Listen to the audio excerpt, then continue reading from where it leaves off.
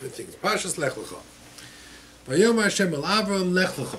So there are a lot of things that are said over here. First of all, how old was Avraham when Hashem told him to go from Haran, from Ur Kasdim, to Canaan? 70? 75. 75. There's a debate that there's an opinion that says he went the first time when he was 70. And he went with Lot, and then he came back, and then Hashem told him to go when he was 75. We'll talk a little bit about that. They say that the gematria, the value of Lech Lecha, is 50, and 50 is 100. So Hashem said to him, if you go, I promise you 100 more years. He left when he was 75. We know that Avraham Avinu lived 175 years. So that's where they talk about the word Lech Lecha. But let's begin. He goes to Eretz Canaan, and he travels through the land. He goes to Shechem, Elon Moreh, and then there's a hunger. One of the other tests. There's a ra'av, a hunger. So what does that force him to do? He works his way south until he goes to Egypt. And then he's in Egypt, and we have the whole situation with Paro. And afterwards, Vayal Avram Mitzrayim, when Avram left Mitzrayim, Hu v'isha v'chol ha'shelov v'lo timo ha'negbo, they went back again towards now north. Avram kovei ma'o ba'mikne ba'kosev ha'zohov. Avram was very heavily weighed with cattle, sheep, goats, camels, horses, silver, gold. He was quite wealthy. Vayelech l'masa'ov. And he went back and he retraced his steps. That's what Rashi says. Rashi says every place that he stayed on the way down, that's the place he stayed on the way back. Which is very unusual. Because on the way down, Avraham had very little money. And he could afford very little. So there are chances that sometimes he didn't even stay in a hotel. And if he did stay in a hotel, he stayed in a very broken down, very poor hotel. Cheap one. Very cheap one. Now he's multi-millionaire. So why is he staying in a cheap hotel? It no longer behooves him. It no longer is his cover. It seems to take away from his cover.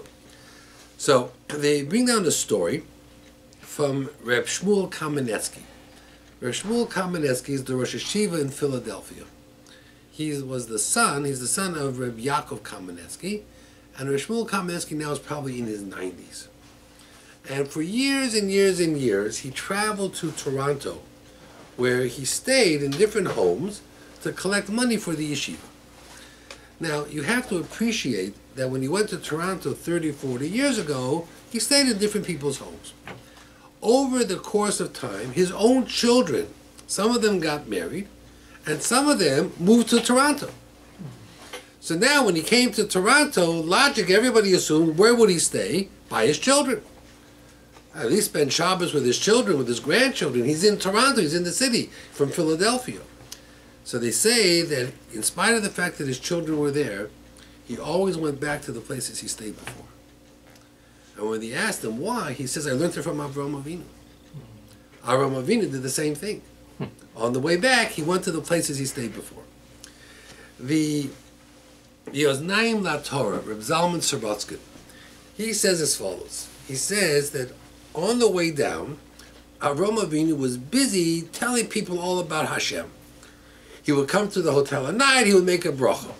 People would say, what are you doing? You're making a bracha. What does that mean? I'm blessing God. Who is God?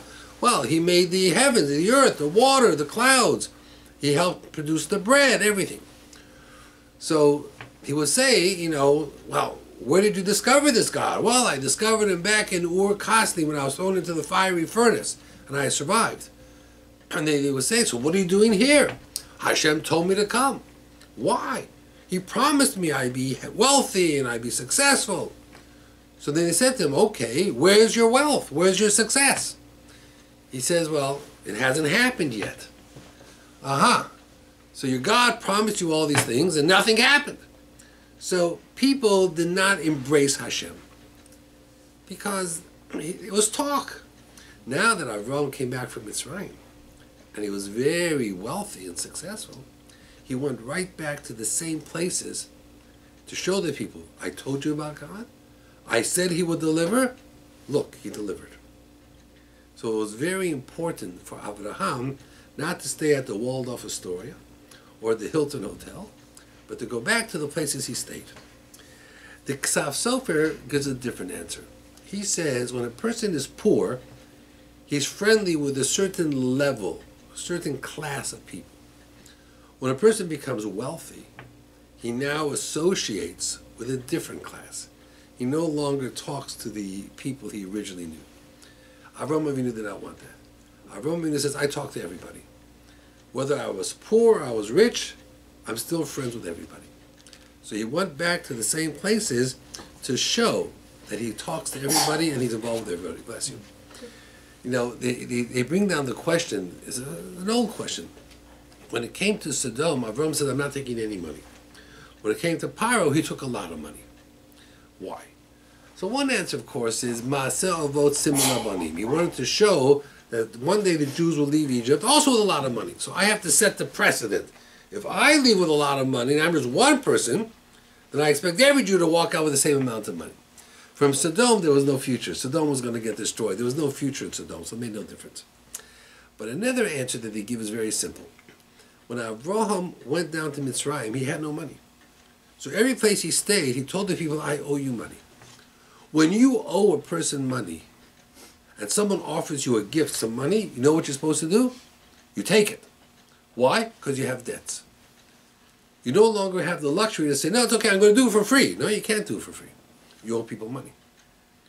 When you owe people money, and you do a job for somebody, and they offer to pay you, you have to take the payment. If you're rich, you can say, I don't want. If you don't owe anybody any money, you can do what you want. You know, someone comes to you and says to you, I have to give maaser, but I also owe people money. What should I do first? What's the answer? Pay back the people you owe. But tzedakah, yeah, you're right, tzedakah is important. But paying back the people you owe is also important. That means there's a certain way of conducting yourself, and that's very important to know. Okay. Avram and Lot were brother-in-laws, uncle-nephew, but at the same time, they got into a problem. Not so much Avram and Lot, but the shepherds of Avram, the shepherds of Lot. It's interesting, the Medrash says that Lot looked very much like Avraham. You could almost not recognize the difference between the two. You could get confused. So Avram was afraid that if Lot acts a certain way, people might see it and think it was him. That's the problem. The problem was not that he was doing what he was doing. That he could distance himself from. But the confusion caused by people thinking Avraham did this, that he could not excuse. At any rate, Rav Dessler says that Avraham was held responsible a little bit for what happened to Lot. He says sometimes matters of principle becomes matter of personal. What begins with, I don't have anything against you, it's the principle. But in short time, what does it become? Personal.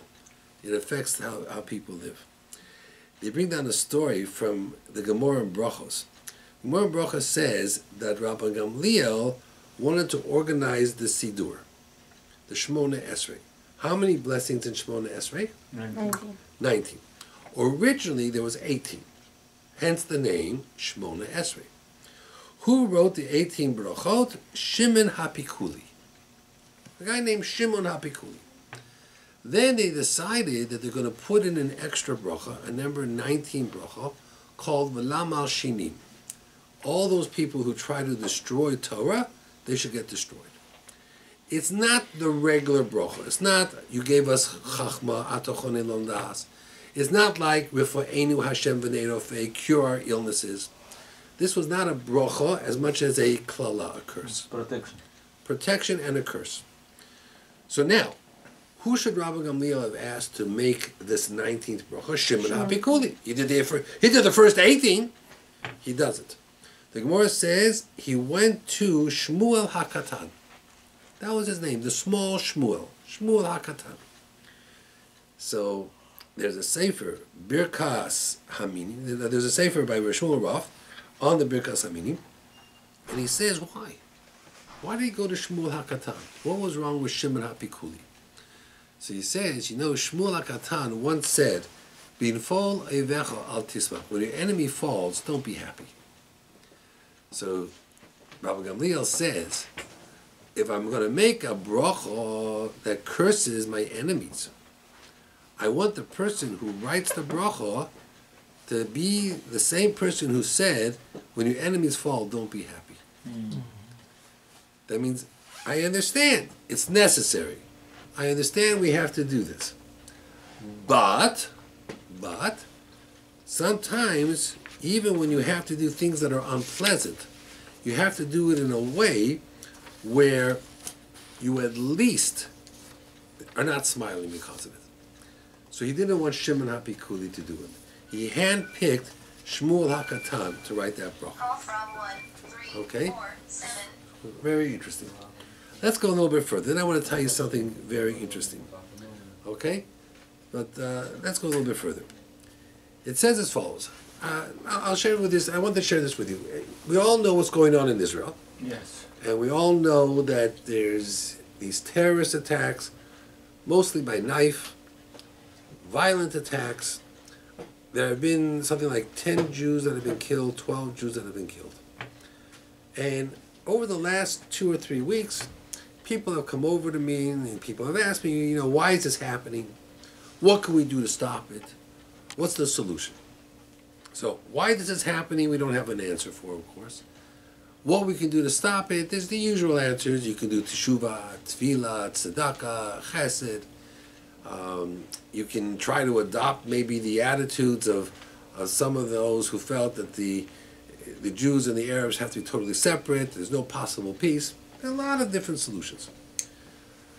I was speaking to a Rav, and I guess there was someone from either Zaka or he had overheard or one of the Israeli politicians. And it gives you an idea how we don't understand the world at all. I'm going to tell you something that I'm sure you never thought of. And it's going to put things in such different light that you probably never thought of this before. This person said to me as follows. He said that from January until the beginning of September, there were over 500 road casualties in Israel. That means, one of the most dangerous roads to drive on is in Israel. There were over 500 fatalities on the roads in Israel. 2015 was becoming the record year. More people were dying, and if the trend would continue till the end of December, more people would have died on the highways in Israel than since 1948, since the beginning of the state. That's what he said. Once this Intifada terrorists began, less people went on the roads. There were more roadblocks. There were more police. He says, in the last 30 days, no one died. So he said to me, listen to this, he said. He said, in a normal month in September, there could have been 60 deaths. Because of this Intifada, there were only 15. Where actually 45 more people are alive than before. That means the Intifada stuff has saved 45 Jewish lives. Now that's a shocking statement. How? That's a shocking statement. He says, why does God do what he does? How does God control the world? Why does God pick and choose? And the answer is, we don't know. But one thing's for sure, we don't know how the world runs. Because what this guy is saying is, the real enemy is ourselves. We are killing more Jews than they are. And because they acted crazy, it changed the whole attitude on the roads. There are probably 45 people alive now in October that would have been dead. So it really makes us wonder, we don't understand the world. That's the first thing he said. The second thing he said was, what? I'm sorry, who said it? This was someone, I was speaking to a Rav in Queens, and somebody was speaking to an Israeli politician or someone from Zaka was saying this. The second thing he said was also very, very fascinating to understand. He said, you may not remember this. I said this last night in the shir, and people remembered it. And Motzei Shabbos, someone was going to show me the article. in the beginning of September, end of August, beginning of September, there was an Israeli soldier, I think a Mizrahi type, a little bit more modern Israeli soldier, who was in Mei Sharim, and he wanted to find a place, I think, to daven mincha. And I don't know if you remember, he was beaten up. You know, some people remember the story. I didn't remember the story, but when I said it in the shir a day ago, the last 2 days I've been saying this over, they says, yeah, we remember the article. He was beaten up. They came out, you know, what are you doing? Why are you joining the army? Shedut Leumi, you know, the draft, it's wrong. They beat him up. He says, today, if you go to Mei Sharim, there's soldiers everywhere. And what's happening? Women are coming saying, hey, listen, I baked some cookies. Would you like some cookies? I baked a cake. Here's a piece of cake. You must be thirsty. Here, have a cup of water. Have a cup of coffee. So he said, 2 months ago, when the soldier was in Mei Sharim, they beat him up. Who beat him up? Arabs? No. Jewish. The Hasidic community of Mei Sharim. What are you doing, a soldier in Mei Sharim? Get out of here. We don't want soldiers. Oh, why? Why? Because they, you want to draft the yeshiva boys. And now there are soldiers by the bus stops and by the yeshiva, and they're not only are they not cursing them, they're blessing them. Thank you for coming. Have some cake. Have some coffee. Encouraging. Why they changed? Why? Because You don't read a newspaper? Because they still Antifada. want to save. They don't want to get killed. Intifada. Huh? Is an intifada. They don't want to get killed. Right. There was a stabbing in Geula, right there in the heart of Mei Sharim. There was a stabbing. So he says, you ask, why? Why is this happening? Why is this happening? Because we don't connect the dots. We don't put 1 + 1. Before Rosh Hashanah, we think we're such big tzaddikim. We see a soldier, oh, it's terrible, chiloni, oh, get out of here, we're going to beat you up. So Hashem says, really? That's how Jews act? Jews to Jews. You don't need the soldier. You think you're so good. You think you're so safe. Let me give you a little knack. We'll see how safe you are. All of a sudden, you're not so safe anymore, are you? So he said 2 things. You ask why. You think you know how to run the world. You think you know all the pluses and minuses. You think you understand everything. You understand nothing. There are more people alive today because of the Intifada than there wouldn't be because the roads are safer. And there's more appreciation for Israel as a state because you realize that you are in a hostile environment. He says, so maybe that was the lessons God taught us. Painful, and innocent lives are lost, and no one excuses that. And there's no excuse for the violence. There's no excuse for any of that. But a Jew has to look at the picture, and then he has to see what is not quickly noticeable. He has to go beyond the picture. And beyond the picture is what I just told you. So I found that to be very, very interesting. Okay. We know that in the entire book of Bereshit, there are 3 mitzvot. The first mitzvah is Peruvu, have children. The second mitzvah is Brit Milah. And the third mitzvah is Gir Hanosha. There are 3 mitzvot. So there's a sefer that came out about a year ago. I have it. It's called Otzer Pelos HaTorah. They only have 2 volumes out. They have Bereshit and Shemot.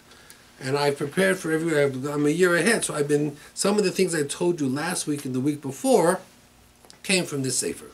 When I told you about Shem, and I told you about Gan Eden, and I told you all about, the Gilgulim of Noach, as Moshe and Yosef, it all came from in here.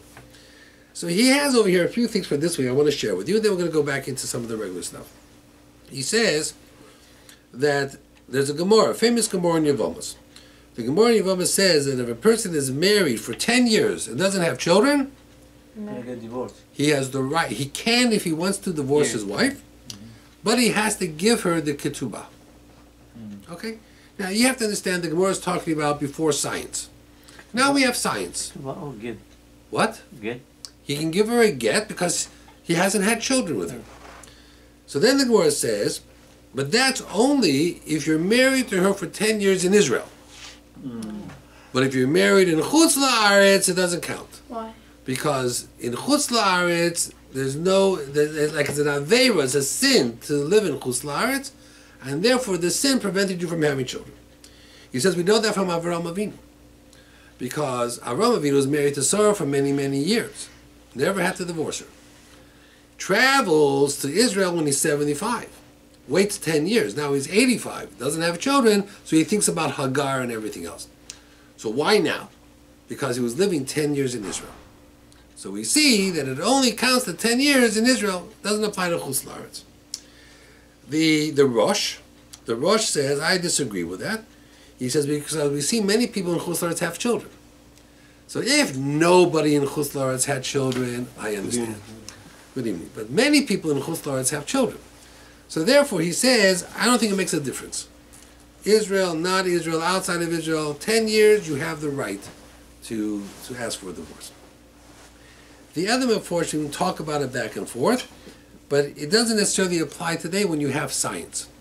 Because it's possible that through science you can figure out that the problem is not the husband, the wife. Could be the wife could have children. Problem could be the husband. I had a couple that did not have children, and they decided to get divorced, and it turned out to be a very bitter divorce. I don't know what happened. It turned out a very, very bitter divorce. He got married and she got married. He had children and she had children. So when they got married to somebody else, they had children. Both of them got cancer and both of them died. Wow. Like, whoa, like this, you have to see these people's lives and you say to yourself, what happened here? This was a mess from start to finish.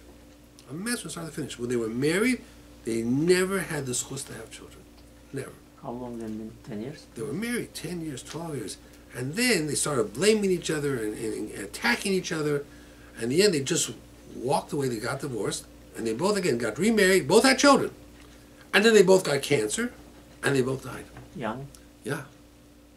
So, like, it was like Hashem's judgment. You could see the Yad Hashem in that judgment. Tikkun. This may be tikkun. It could be. It could be. It's impossible to know. Okay? So, it says that clearly we need to go through that a little bit and figure out what he can do. He brings down over here, for example, when we talked about when Avram took the gifts from the king of Mitzrayim, are you allowed to take gifts from a non-Jew? Talks about, are you allowed to take gifts from a non-Jew? So again, he brings down, he says that if you owe people money, you can take gifts from a non-Jew. If you're doing a job or a service, you're allowed to charge. There's no isser in doing a service, doing things for a non-Jew. Then he brings down the famous story in Reish, in the Sefer over here. I just want to find out. He brings down the famous story that you probably heard the story. I've heard it. If you ever go to the city of Hebron, where the Morat HaMachpelah is, there's a shul there called the Beit Knesset of Avram Avinu. The shul of Avram Avinu. Of course, you have to understand that there was never a shul during the days of Avram Avinu. There was no Beit Knesset during the days of Avram Avinu. Avram Avinu lived in Beersheba. He really didn't live. He lived outside of Hebron, maybe in Be'elonei Moreh, but he didn't necessarily live in Hebron. There was no shul that he built. But it was called the Beit Knesset of Avram Avinu.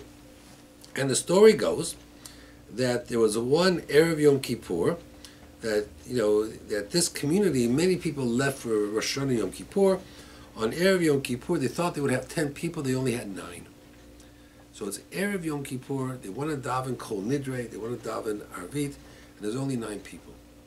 And all of a sudden, an older gentleman walks in, they have 10, and he's there, and they daven, the nighttime and the daytime, he's there for the entire Yom Kippur, it's a beautiful davening. Then after Yom Kippur is over, everybody starts going home to eat, they look for this guy to invite him over for a meal, he's gone, he disappeared.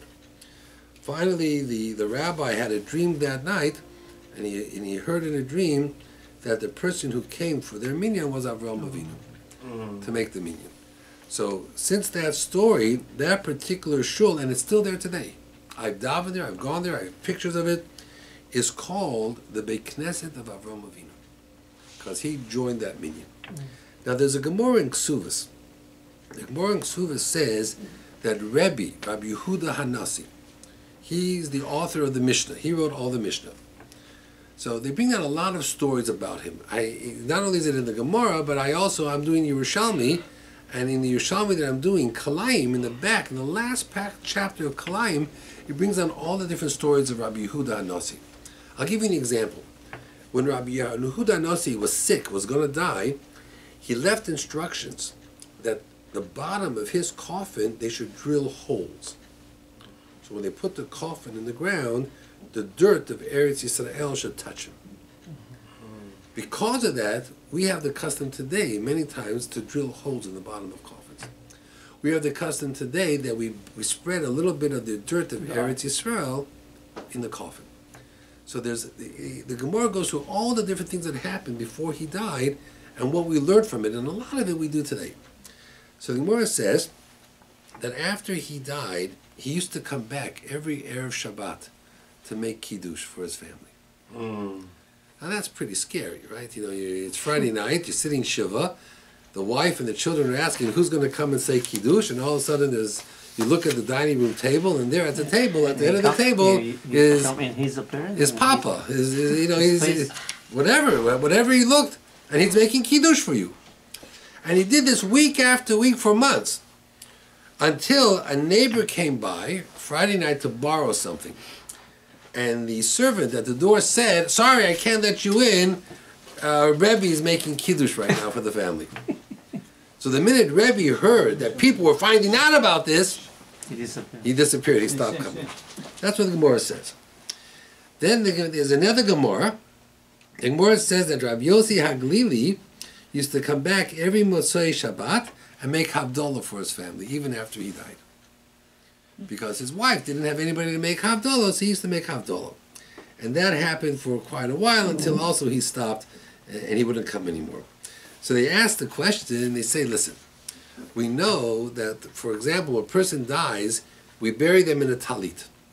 But because they're not chayev in mitzvot, we make the talit pasul. So if you're dead, you don't have to do mitzvot. So if you don't have to do mitzvot, how can you make kiddush? How can you make havdalah? Yeah. You don't have Shabbos, you don't have you're patur. So what does he bring down? I think from the Chidah, only the Chidah could give this answer. The Chidah says we have a rule: tzaddikim, even when they're dead, they're considered alive. So if they're considered alive, then they're chayev in everything. Therefore, they can do everything. So that's what he said. He says that they're tzaddikim. I feel it misasa nikra chayim. So he has a lot of things over here, from the Chidah, which is where I get, because I don't have all this from the Chidah, but I got a lot of them from here. He has a question over here that he brings out also from the Chidah. He says, who did the Brit Milah on Avraham Avinu? So one opinion is himself. Okay? One opinion is Hashem. One opinion is Hashem was the Mohel. One opinion he himself was the Mohel. There is an opinion, and it's brought down, that Hashem sent a scorpion.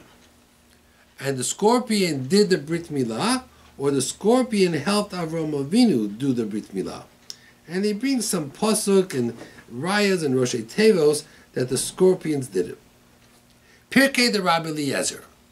There's a sefer called Pirkei the Rabbi Eliezer from Rabbi Eliezer HaGadol. He brings down in Perek Chof Tes that Shem ben Noach, Noach's son, Shem, was a Moel, and he did the Brit Milah on Avraham and Yishmael. Wow. Now remember we said last week that Shem lived to be a long, long time. He had eaten from the Eitz HaChaim, so he lived a long, long time. Does it say over there that he made the first Brit Milah until 313 men, and then he did it himself? Does he bring that too? He talks a little bit about that he did everybody that was there, and he talks about that some of them didn't survive. A lot of them didn't survive, and he goes back and forth. And he says, when did the Brit Milah take place? One opinion says it took place on Yom Kippur. Right, so that's when he made Brit Milah. Yeah, that's what the Pirkei the Rabbi Eliezer, and the same thing says, Shehoya zeh b'yom Kippurim. And that's why, in Tazria Mitzorah, right before Achrei Mos Kadoshim, it talks about the mitzvah of Brit Milah, because it connects it to Yom Kippur. Then he asked the question, who was the Sandik? Sandak. Who was the Sandak? Hashem. What? Hashem. So one opinion was, again, Hashem. Hashem was the Sandak. That's the fallback position. When you don't have the answer, Hashem is the Sandak, Hashem was the Moel, everything else. He says that the Sandak was Mamre. Who is that? Mamre was his friend. Remember, he had asked, honor Eshkol Mamre, three and they all friends. told Who him, is no, it? no, Yes. no. Mamre says, do Yes, it. If do. Hashem says to do it, you do it. Yeah. So Hashem says, oh, that's very nice. You can be the Sandak. Wow. So there's an opinion that says, Shemamre hoya Sandak, because he gave Avram Avinu the advice to do the Brit Milah, and therefore he should do it. Okay? We bring down the HaKadosh Baruch Hu hoya Sandak shel Avram Avinu. So there's all different opinions as to who the Sandak was. So it's interesting. You know, we take a lot of things for granted. Now, in the olden days, what did they use to do a Brit Milah? They used a sharp stone. Stone? A stone. Wow. That's No what I- knife, that's no what I- metal. That's what I said on for Shabbos for all the people, that's what he used. That's what we see even Tzipporah Tzipporah. used. That's what she did, When did it change?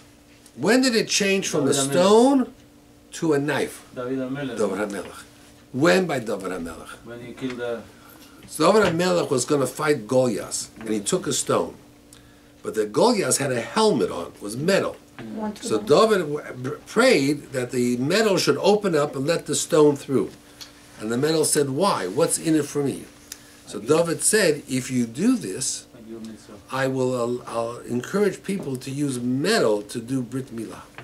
Wow. David was very, this is in the Miyam Loez. If you look in the Miyam Loez, in the story of Goliath, which is in Shmuel, he brings out this whole story. He talks about the stones and the type of stones and the names that he wrote on it. But once he killed Goliath, from that day on, David HaMelech passed the rule that we now use a metal knife to do Brit Milah. Wow. But, Until then, it was a stone. It's good but for I us. know about the who tell the It's good for Shem. us. It's better for us. What? Shem asked for Shlomo HaMelech, tell to God I'm tired, stay for that world, and he I said that last week. Yeah, I'm sorry, I'm not here. I know.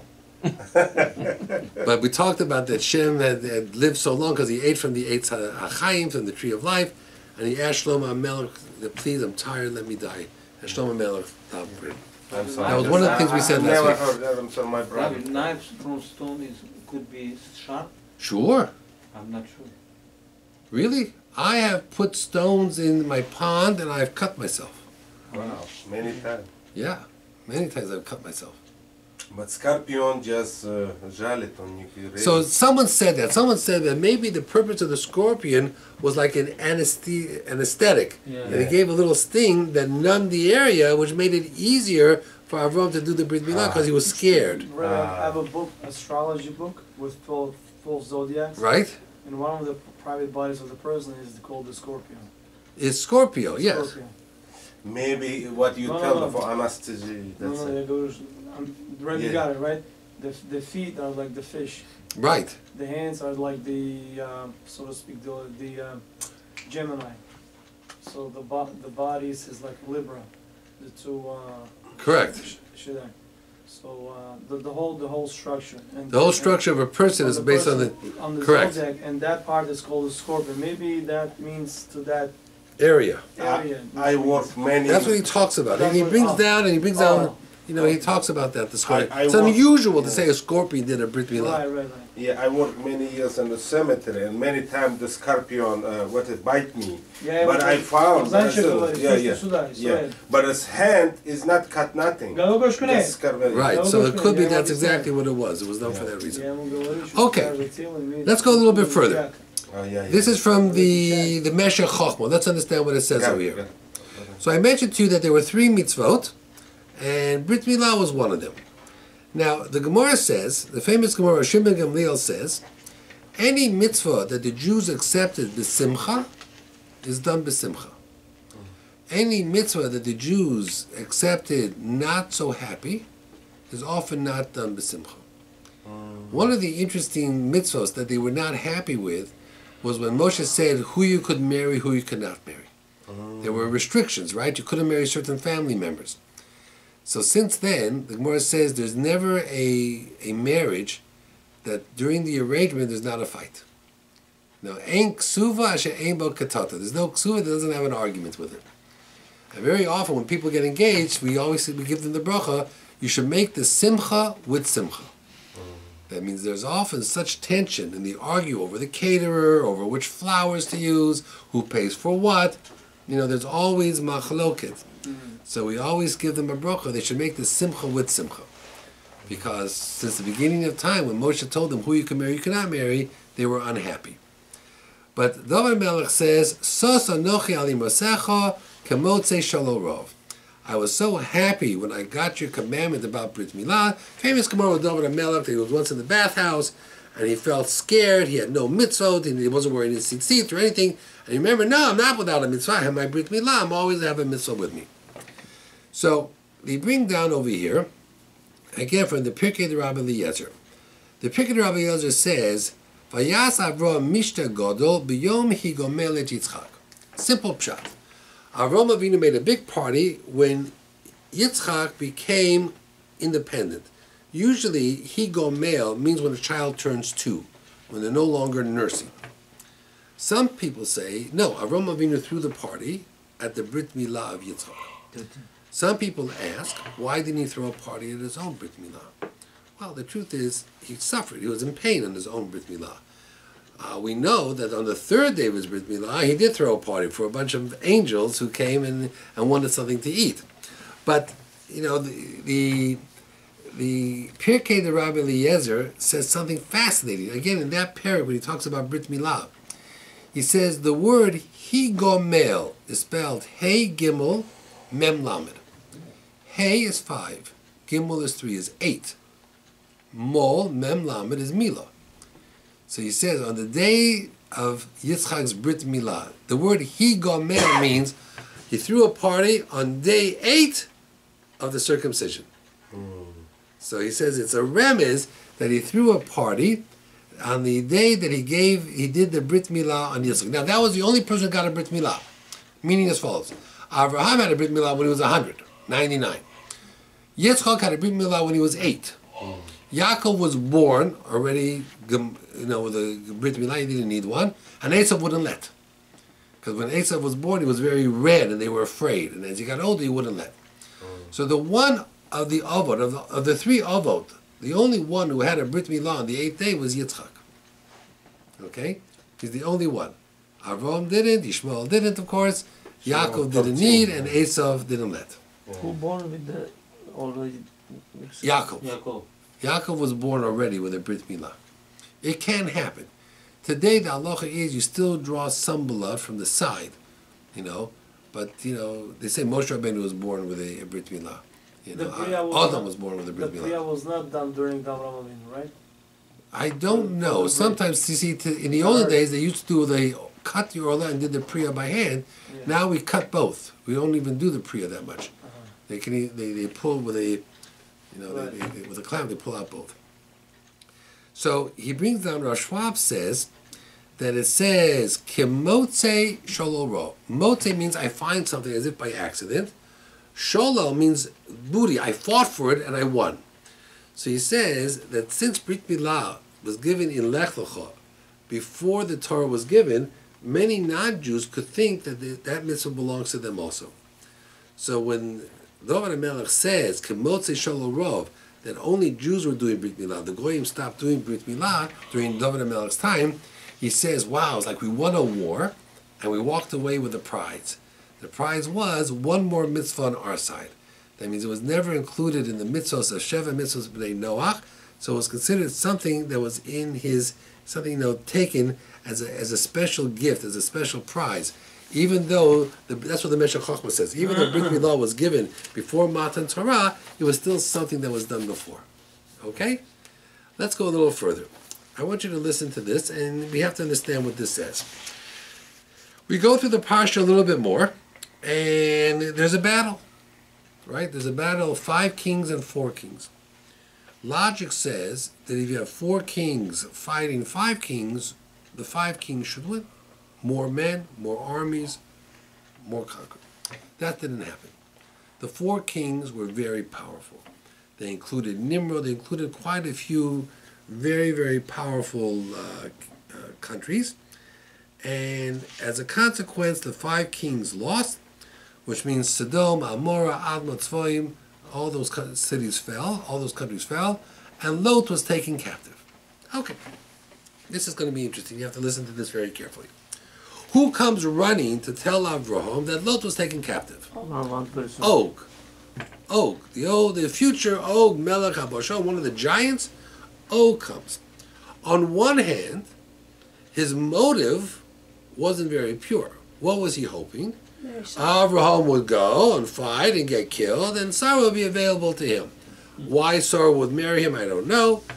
He must have been old, because they say Og was in the time of Noah, so it wasn't as if he was a young guy and Sarah was an old lady. He was probably much older than Sarah, so maybe he had a plan. Moshe was worried. Even hundreds of years later, Moshe was worried that maybe, even though Og's motive was not pure, but he still did a good thing. And therefore, maybe that zchut will help him out. And therefore, he was worried to fight against Og. But Hashem said, don't worry. Now, how did Og get his name? What does Og mean? Rashi says it comes from the word uga. So Rashi says he came around Pesach time when they were making ugos matzos. Ugos matzos means cakes of matzah. But what is an uga? In Hebrew, what is an uga? It's a cookie. Cake. It's a cookie. An uga is a cake or cookie. They say that if he was a giant, he was the original cookie monster. Yeah? Og Melech HaBashar. And he came to Sesame Street, no doubt. Okay. So look what happened over here. Anyway, it says, Vayovo HaPolit, and Avram is in Elonei Mamre, and he's there with Honor Eshkol, all his buddies, and he hears that Lot was taken captive. Vayorek es Chanichov Lidei Beso. So he organizes an army. He's going to organize a group of men to fight. How many men does he take? How many men does he pull together? 318. 318. And he lives in himself. Shemona Asar, Ushlosh Meyot. 318, Vayirdof Adan. And he begins the pursuit. Not a very big army, right? It may look like a big army, but 318 men are not a lot. Now, Rashi, usually, when given the choice to say the simple answer, the simple interpretation, or the more complicated, what does Rashi always do? Simple. Rashi's there to make things simple. Rashi's always simple. What does Rashi say? Rashi says the 318 was not 318 men. It was only one person. Eliezer. Himself. Why? Because Eliezer is Gematria 318. Now, why does Rashi say that? It's a question we need to understand. Why not leave it 318? Why change 318 to be one person, make it even crazier? Then it says they fought all night. Rashi says no. It doesn't say all night. It says half the night. So Rashi says that the night was cut in two. The first half, Hashem did a miracle for Avraham. Avraham won the war. But the second half, he didn't need the miracle. So Avraham Avinu says, you know, you owe me half a night of miracles. So Hashem says, don't worry, I'll pay you back. You know when? In Egypt. Because in Egypt, the Makat Bechorot happened in the middle of the night. Vayi b'chatzi alaylo. The second half of the night, where they killed all the Egyptian firstborns and they left Mitzrayim, that was B'schut Avraham Avinu. Because back then, when he fought, I gave him permission for a full night of miracles, and he only needed half the night. Like, it's a bizarre Rashi. I mean, it's really crazy. You mean telling me that Hashem promised him a full night, only gave him half a night? So it seems a little bit unusual. So there's a Rabbeinu Bachai. Have you ever heard the Sefer Rabbeinu Bachai? Yeah. Famous Sefer Rabbeinu Bachai. So Rabbeinu Bachai gives a very interesting answer. He says when Avraham Avinu organized his men, it was 318 men. And they start going out, they're going to be ready to fight. But what's the halacha? What's the law? In the Torah, before you went out to war, what happened? The Kohen or the general came up and gave a speech.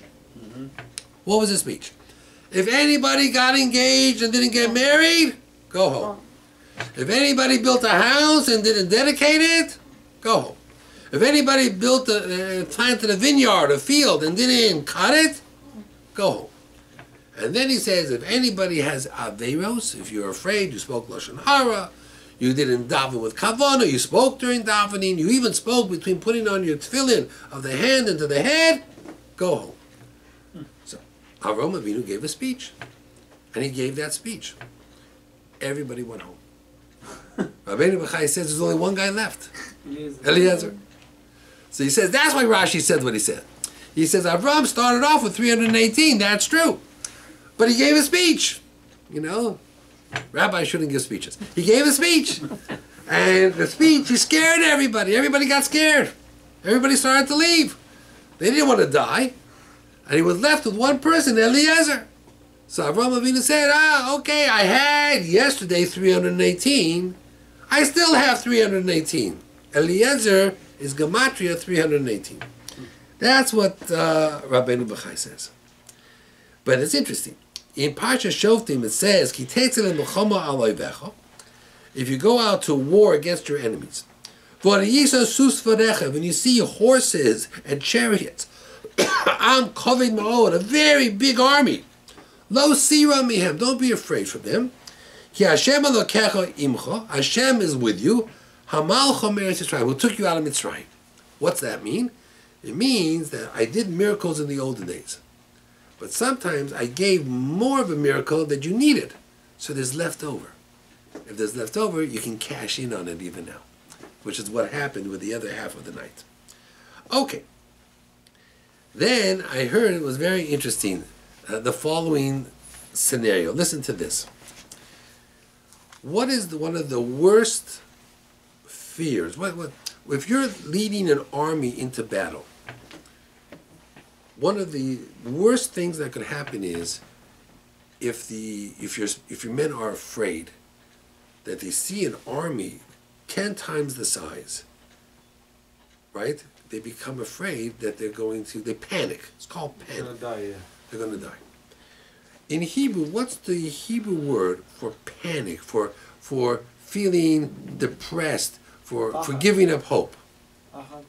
Pachad is one word, that's fear. Yeah. There's something called yiush, Oh, giving up hope. giving up hope. If, for example, you lose money and you give up hope ever finding the money, you are miyayesh, yiush. Yiush is Yud Aleph Vav Shin. You know what the gematria of yiush is? 317. Not 18, 17. 17. So Avraham Avinu said, logic says we are fighting a hopeless battle. There's no way we can win. But you know what? Giving up is 317. So I'm going to go out with 318. Means I don't give up. One above Yiush means I don't give up. So he went with 318 people to show I don't give up. And when those 318 abandoned him, he said, I have no problem. Because Eliezer is Gematria 318. Then, listen to this. Where do we have the name Eliezer in the Torah besides over here? Who named their kid Eliezer? His father was the king. But Moshe Rabbeinu, right? He named his kid Eliezer. Ki Elokei Avi Be'ezri, Hashem saved me, Vayatzileni, he saved me, Mecherev Paro. What was the story? What's the story that Hashem saved him from the sword of Paro? What's the story? Do you remember the story? Paro caught Moshe Rabbeinu. He killed an Egyptian. The punishment is death. So he got the executioner, and the executioner got an axe. And what was the executioner going to do? Kill him. He was going to chop off his head. Full back. And what happened to his neck, to Moshe Rabbeinu's neck? Hard, like It a turned marble. like marble.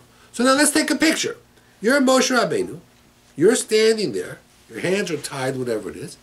The executioner, big guy, takes a sharp axe and wields it and starts flying. What do you think your chances are of surviving? I mean, would you sell this guy a life insurance policy? Zero bar. I don't think so. אין סומכים על הנס. Right? Ain't sochin al hanetz.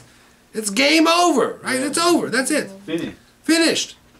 And then his neck turns to marble and the axe goes ding. And according to some, the axe came back at the guy and he killed the executioner. And Moshe runs away. So what does he call his kid? Eliezer. Why? Because Eliezer is 318. Never. I had given up. It was a mistake. Always wait till the end. You know, I have a saying in my office. It always gets better in the end. If it's not better, you're not at the end yet. I have a saying like that in my office. I have it on my desk, on the side of my desk. If you ever come to my library, I have it. You know, everything it says everything will be all right in the end. If it's not all right, it's not the end. But Eliezer found for wife for the Isaac Rabbeinu, yes? Right. Just beginning. What? Eliezer found for That's Isaac next Rabbeinu, week. the That's next 2 weeks. Parasha, yeah. We're not there yet. But So- he's found, yeah? So Eliezer. no, he didn't. Avram sent him with a message, Yeah. with a mission. So Moshe calls his son Eliezer because I had given up, and that was a mistake. I should not give up. Okay?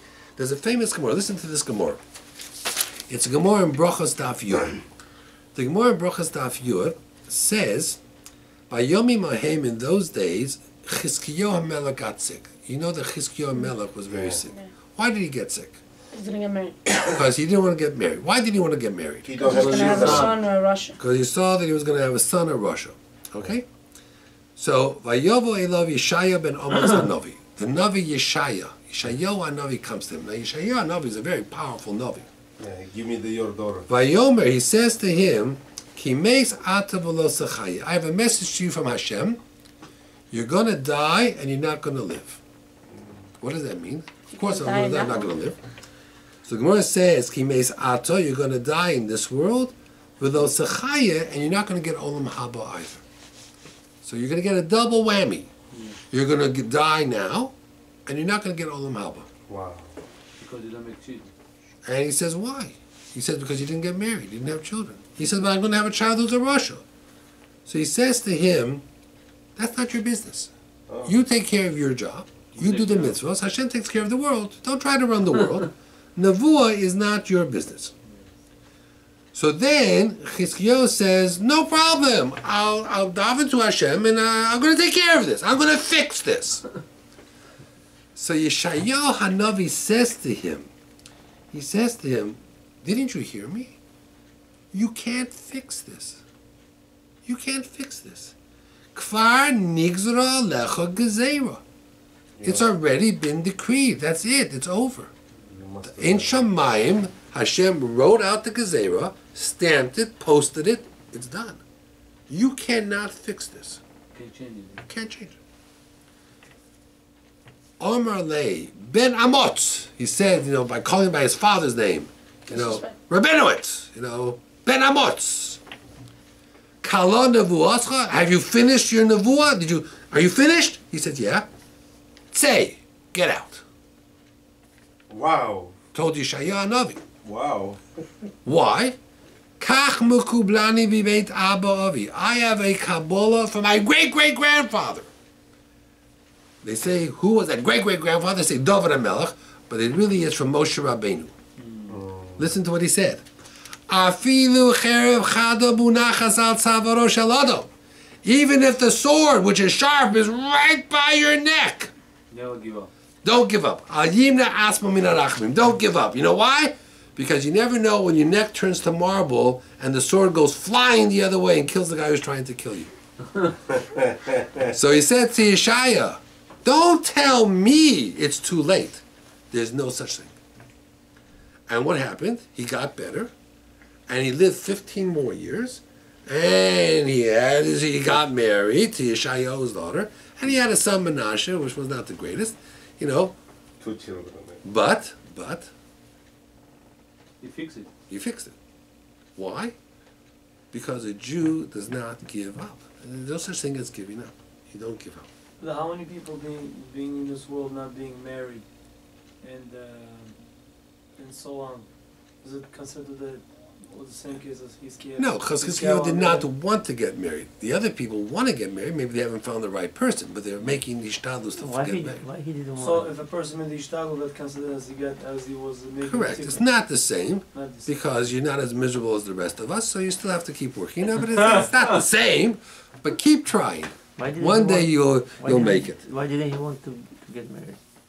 Because he saw B'Nevuah that he would have a son who would be a big Russia. And he didn't want to bring that son into the world. Yeah. And his son was Menashe. And in his days, the Beit HaMikdash was designed to destroy the Beit HaMikdash in his days. Wow. Okay. One last thing is 1 minute left. I also saw this in, it's an interesting Gemara in Sukkah. One last thing.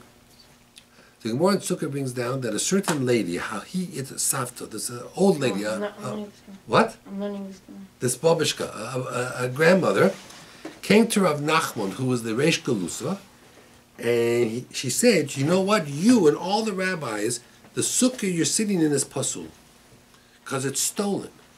So Rav Nachman says, what do you mean it's stolen?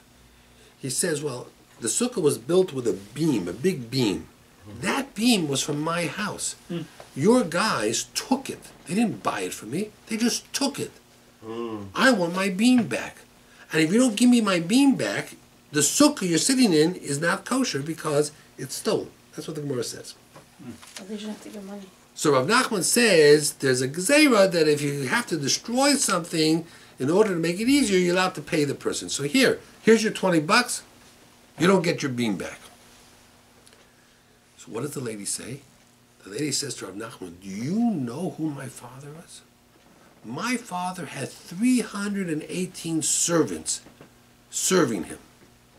I want my beam back. Like, who cares who your father is?